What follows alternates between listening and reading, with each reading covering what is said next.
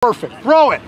I mean, the playoffs were huge for us. It kind of showed us that we could be the team we want to be, and when we studied the film and we got back in the weight room and this team bond that we had after going 0-6, and then that Saturday when we watched film, the vibe was just different. Like we knew we were there. We were given an opportunity to go in the playoffs, and we're like, let's go do it. Leave everything else behind. It kind of shows us what we're made of. We know how those two games felt. We've been there, so we've been there. Now let's keep it rolling. We know what we can do. That's what I think. I know I've been on the field since sophomore year. Tim Root's been. Z's coming back from sophomore year, so we have a lot of experience coming back. And I think we'll just dominate all our competition if we just study our film and just do everything the right way.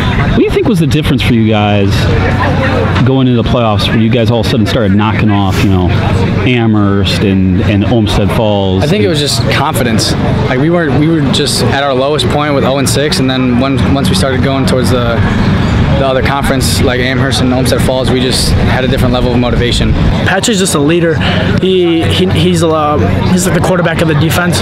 He knows his study of the film, and he knows what's coming. He's a smart player, and not only that, he can make some plays, man. He's a great player.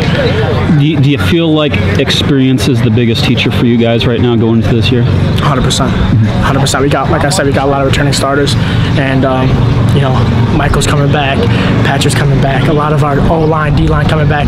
So our experience is at the top right now. We got a lot of strong guys coming back. A lot of our guys have put on like 20, 30 pounds of good weight, and studying film and just being out here. We've been throwing all summer and all winter in the gym, and I feel like we're ready. This is our year.